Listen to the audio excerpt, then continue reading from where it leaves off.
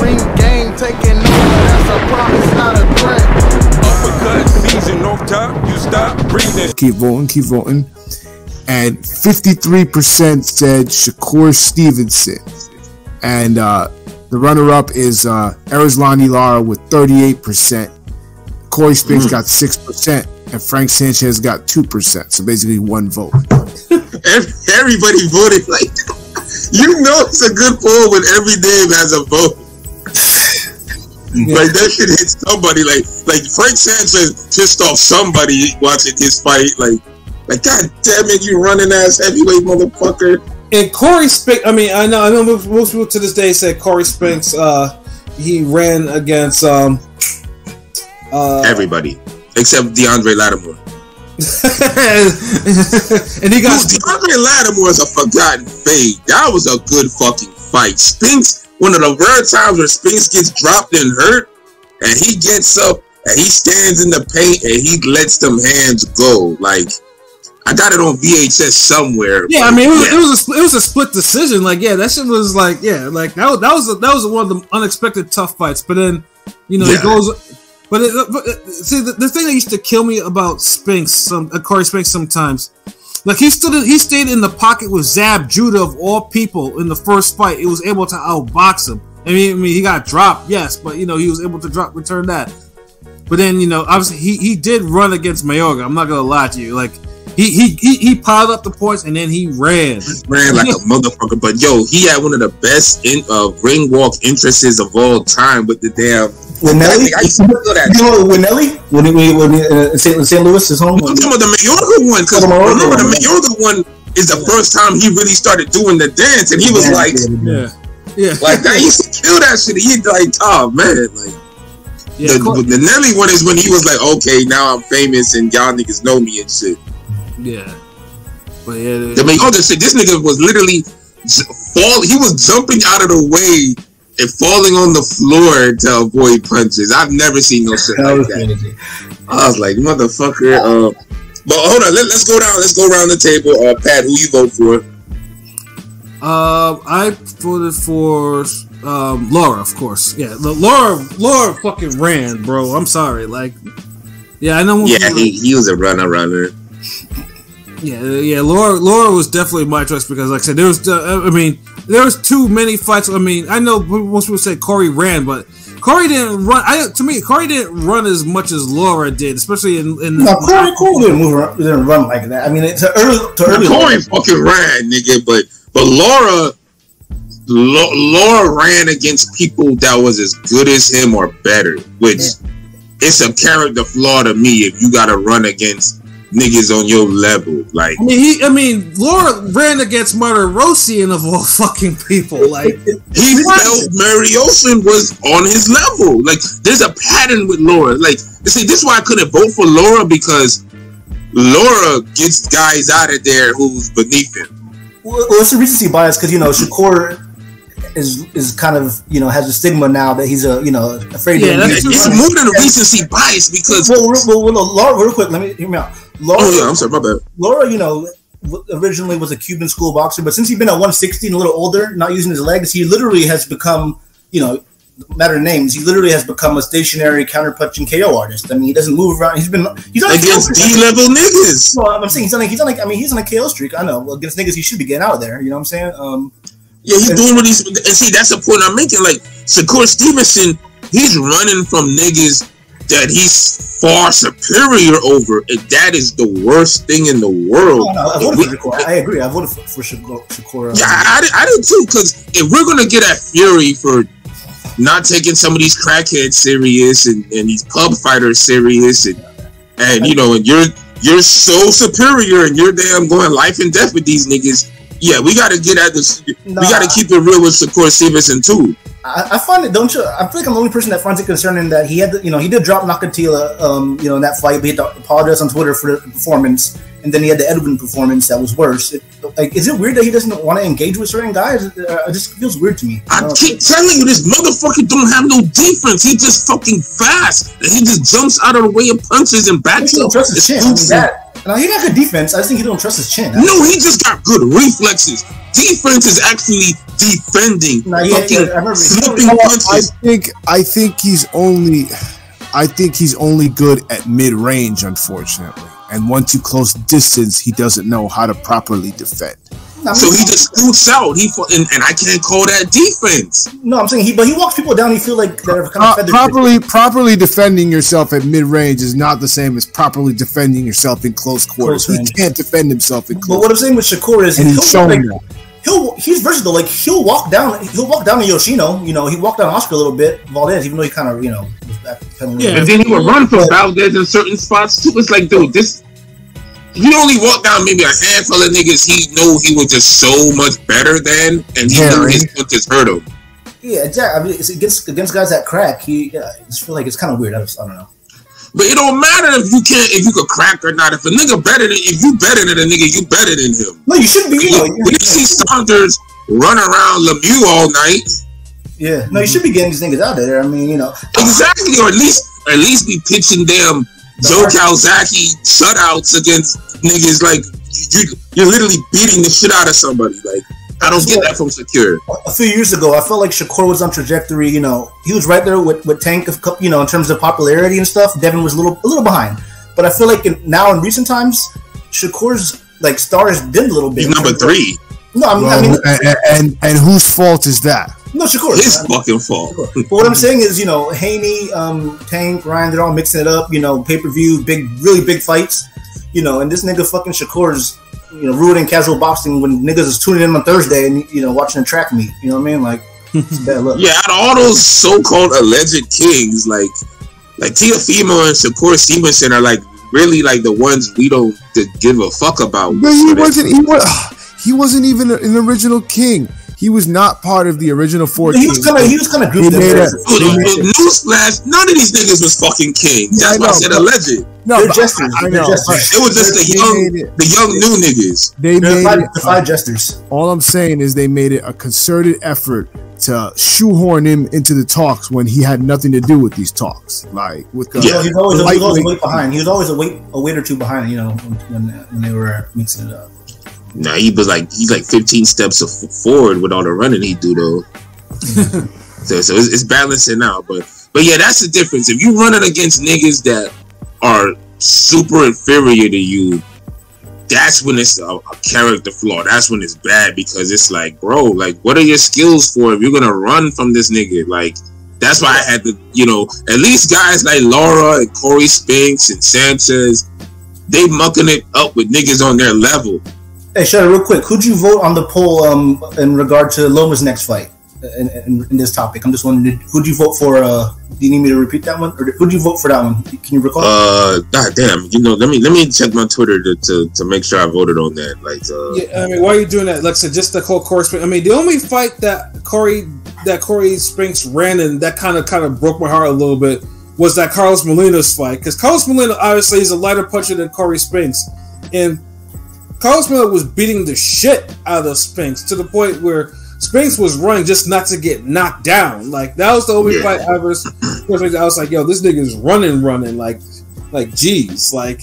And then, Pilot, yeah, he did run on like, but then sometimes that ass whooping you just gotta run from, bro. You ain't gonna fight your parents when they got that belt out. You just run, nigga. Like, I feel the Shakur Tank fight lost a lot of Nobody wants to see that, really, for the most part. I mean, Loma's the fucking Shakur killing it, but to answer your question, yeah, you may as well fucking I'll be this is Shutter Pilot. We got a Twitter poll, Ring Gang poll. Who do you want to see Loma fight next? We got 50 votes. We got Shakur Stevenson with 34%. We got Gervonta Davis with 52%. We got William Zepeda at 12%. And we got Vaquero, Baranchek winner at 2%. Navarrete couldn't fit, so I had to use his nickname. Because I'm like, who the fuck is this? Yeah, that's probably why he got no votes. But I couldn't fit, Paul. He couldn't really fit. So. But, I voted for William Zepeda, bro. Like, really? Like, honestly, because look, all these other niggas is getting their marquee fights. Like, Shakur Stevenson had his Valdez fight. I mean, Tank has had his fights. He got to fight Like, look, like Williams and Payton, somebody got to fight this dude, yo. Like, and yeah, fuck it. Like Williams and Payton, like that's what I voted for. Like, I feel like he gives everybody a hard fucking fight. Killing it. Well, I just want to say real quick. The last point is Shakur Tank is the fight everybody wanted, but after Shakur's last performance and Loma getting a knockout, it shifted to Tank versus Loma as the fight to make. Still, so it's just kind of because Loma coming off a knockout is more interesting than coming from a run fest. Yeah, exactly. But this thing is kind of funny how that works. Yeah, I don't mind it at all. Like, fuck it. Like, as long as these guys is mixing it up, hey, it's all better for the sport. But when they not, you just get a bunch of Twitter beefs and side attractions and shit, which we not trying to have. Like boxing personalities are the only side attractions you really need. The fighters don't need to become that. Also facts. Oh yeah, Fallen Star, I see you. Let me. Do you think Crawford power would be enough to an easy knockout at 154? Like, goddamn, no. Wait, what are you asking? He got power, but I don't know if it's just an easy knockout. Madrigal is like, I don't care about the fight, but it's a solid fight, though. Yeah. I'm a little worried. I ain't gonna lie. I'm a Bud stand, but I just feel, it could be his, I don't know. It could be Madrigal's moment. You never know. Yeah, you never know. That's true. Do you want the Saudis to outright buy Top Rank so the cards and fighters pipeline is under their control? What kind of damn Scrooge McDuck like takeover question is that? I mean, right now Bob is pretty much bowing down to His Excellency. Like, I mean, Top Rank fighters are already in that dude's pipeline. Pause.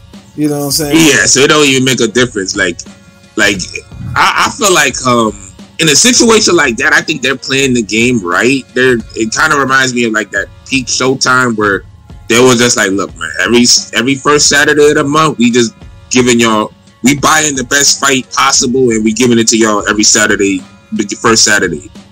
Right. And sometimes you just need somebody that's just not trying to just control shit, but just give you the best. Mm-hmm.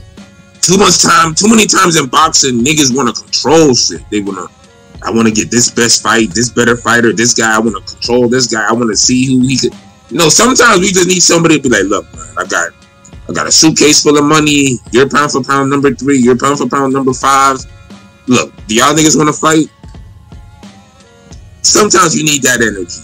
Everything don't have to be like, all right, let me talk to my people, then you talk to your people, then y'all talk to each other people, then we both come back and talk to my people. Right. And then you're gonna take a cut, then I'm gonna take a cut, then we're gonna have a cold cut, then we're gonna have an uppercut, then we're gonna have a fade cut. Then no, god damn it, like no, like shit. Like sometimes we just want niggas to just make something happen. Like give us that Pacquiao Spence energy.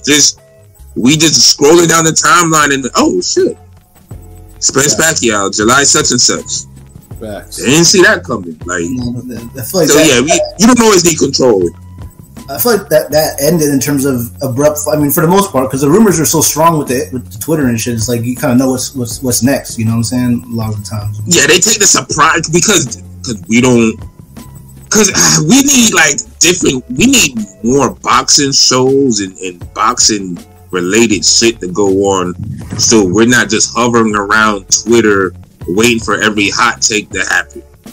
That's what's boxing missing. Like, you don't have something that you don't have a boxing TV show or series or anime or video game that's just going to take at least 20% of the boxing fuckery away from Twitter for a moment. Mm-hmm. So everybody just hanging on hot takes and these Twitter beefs is lasting forever now because shit don't be happening. Right. Like, do I give a fuck about Shields and Tank arguing? Like, no. That shit got played out the day it happened. Facts. Straight up. I mean, like, what else do niggas want from us? So yeah, they ain't gotta control it. The Crawford card in August is like one of the best things they've done. Like, that's the move in the right direction. You can have fights in Saudi Arabia. That's cool. You do your thing, but put some shit in the UK, put some shit in America, and the Tank card's really kill the run times. I mean, the Tank and Crawford, the Tank card's pretty stacked too. So that's two really solid cards. Yeah, like and those deserve to be pay-per-view, but shit like, you know, like other shit they be trying to pass off, it's like, yo, chill. That's big bozo no nigga. Jay Nagy. Like chill with that shit. I forgot what fight he said that bullshit in, but yeah. But maybe a Zab fight. But yeah, I think that's it. Yeah, we kinda like we was target practice with everything. I appreciate the chat. Niggas had good questions and shit. It was a vibe, so yeah, it was a good night, man. You know, got here late. What time did y'all actually start? Because I'm seeing it at like 2 hours, 23 minutes. Damn. Yeah, no, we started like around like before 10:10 or something like that. Like we oh, so y'all niggas okay? That's why I was like, damn, these niggas really okay. Yeah, like I mean that's the energy. I'd rather we kind of start at that time if we can. And if I'm just running late, I'm gonna just tell y'all niggas to, you know, to start without me, and you know, Shutter Work gonna be holding it down. But you know, for the good of the show and the team, and you know, I don't want to be starting at 10:35, 10:30 all the fucking time. You know, you get a few 10:10s in here sometimes, and that's good, yo. Word. But yeah, don't some final thoughts going on before we get up out of here. P, your final thought? Good weekend of boxing aside from the money y'all lost. So hell yeah, you know, I feel bad for y'all, but you know, it bees like that sometimes. So I can't control it. We'll get him back next weekend. So yeah, I know. But other than that, you know, it is what it is. Ring Gang is still here though. We ain't gonna disappoint y'all. We aren't gonna let y'all down. We always gonna come with the good boxing content. So you know where to find us at ringgangradio.com, YouTube, Instagram, Twitter, Facebook, all that good stuff. And just keep following. We got some more good content coming. And stay tuned. Yes, sir. AO Pilot, your final thoughts? No, I don't got much. Shouts out to the chat. It was kind of lit. Shouts out to my boy Twigs. You know, shouts out to everybody. We got a, you know, Heavyweight Undisputed, first time in 25 years. That Turkey Alley Sheik promo kind of got me a little. Y'all saw, we retweeted it, but it was pretty good. I think that was the best promo that they did. So yeah, like the promos he comes up with are like they're gold. Like they, to me, I mean, I'm the biggest fan of them, and they're cool. But this one, I like this one a lot. Damn, I don't even think I've seen this one. I gotta see it. Like, I feel like this fight has like no fucking buzz at all. Watch it. It's pretty cool. You know, they kind of bring in the whole Holyfield Lewis to, you know, last time we had this one. But anyways, yeah, you know, check us out at Ring and Radio, every platform imaginable. We'll be back soon. Stay safe, everybody. There you go. LB, your final thoughts? Yeah, it was a good show tonight. Boxing on the weekend was cool. Loma seemed like he's back, so that's good to see. Looking forward to this weekend of boxing. There's a lot of fights, so hopefully we could get it in. Hopefully the boxing gods bless our parlays and right. See if we could bounce back, because you know, it bees like that. You know, you win some, lose some, but you live to bet again. You know what I'm saying? You know, you bet the right way, you live to bet again. So we got that pumping.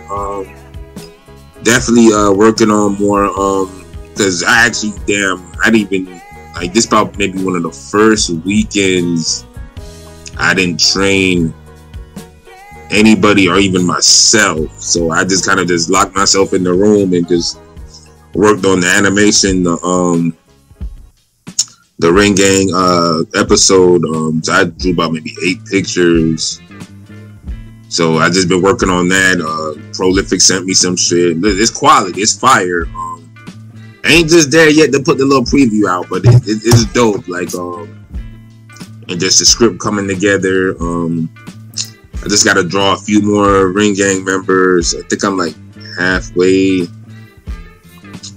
But yeah, it's gonna be like a pilot focused episode. Yes, sir. Yeah, because since he the latest new guy, I know niggas hate. Motherfucker, I've been here like 2 years. Nigga, fuck you. Like, but yeah, like but yeah, I'm looking forward to showing that off and getting that ready, and because we try to knock one out each year. And last year was the pizza one was this year or last year? The pizza one was it this year? I thought it was last year. No, or maybe it was close enough to last year. Maybe November or something, or December. Let me go double check. Thankfully, let's see, Ring Gang. We last updated the animation. It was December. It was December. Okay, so it was so close to next year to this year. Okay, yeah. So we try to do one of the animation once a year at least. It's a lot of work. You got to draw like the gazillion pictures just to show a nigga getting slammed into a wall or something. Mm-hmm. But yeah, so be on the lookout for that. Got more training footage, more shit. Got more little sparring drills and training drills, more clips I'm gonna be putting up. So yeah, just a lot of shit we got.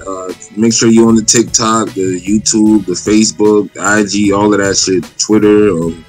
You follow me at the Soul Wars. Always got some more lit shit when it comes to the art, animation, and boxing and all of that. And try to get back on this music wave too. Clanarchy in the lab. So I don't know. This one of those years where everybody's cooking. So we gonna provide that hot plate for y'all. So just stay tuned. That's all I really could say. And Pat with the articles and everything. And PJ might bust out another seminar. Who knows? But yeah, we in this bitch. Let's go. And your gang son, you back when we about to leave. But since you was here before I was here, we appreciate it. Yeah, and then the articles. I mean, like I said, I have 2 articles in my mind already. One of which for the Forgotten Fans I've actually been to. So, like I said, I would say it's a known one, but it goes. I mean, actually, that's the object of Forgotten Fates. Some of them are just not as known as the other ones, but it's still one of the better. It's still one of the better fights I've ever seen. That's the beauty of it, not being that known. Yeah, because you keeping boxing alive. Because too many motherfuckers just want to, Gotti ward you to death when it's like, hold on, there's some shit just as good or even better. So. Right. So I'm just going to pick in between the two. Just got to make sure the one I want to do, the video is still around. But outside of that, like I said, we got stuff, in the pipeline or whatever. I know the music, I know people will want some variation of the music because, like I said, it's not just like the verses. Like we have like three other different types of like music episodes. So it's like you just never know which one you're going to get. Because the music album reviews, like I haven't even put anything together. Like I ain't gonna lie, the training has really been taking up a lot of my time. Like, so I gotta fucking just fall back to that so we can come up with some more shit, though. Yeah, we got that. The training videos, like there's like I said, we're creative people, so it's like, and then obviously, as we get to hopefully get some more live event like footage for the day too, so we can get that type of content out for you because I know that one. I know some of P's stuff that he did last summer when he was out and about. Some of that shit. People were fucking with that. This nigga King P was trying to get the corner office dude last year. Yeah, I mean, he was all up in Alicia's post fight party and everything. Like shit like that. So yeah, we're working to bring that content to you and everything like that. And again, we thank you for all who bless our super chat, our super stickers, all that, our PayPal. Obviously you see that banner scrolling across the screen. So yeah, we appreciate your support. We just keep bringing you that that ill shit, that shit that you want and need in your lives. You know what I'm saying? Like, listen, like, comment, subscribe, tell your friends, and we'll all be friends. But yeah, for myself, Pat Scorpio, doing the New England representative. For LB Shutterworth, the God, the GOAT artist. For King P Bodega Pit, for Conscious Pilot. This has been another wonderful episode of Real Talk, where as always, if shit's real, we talk about it. So until next time, peace. Peace. Drake can't say nigga no more.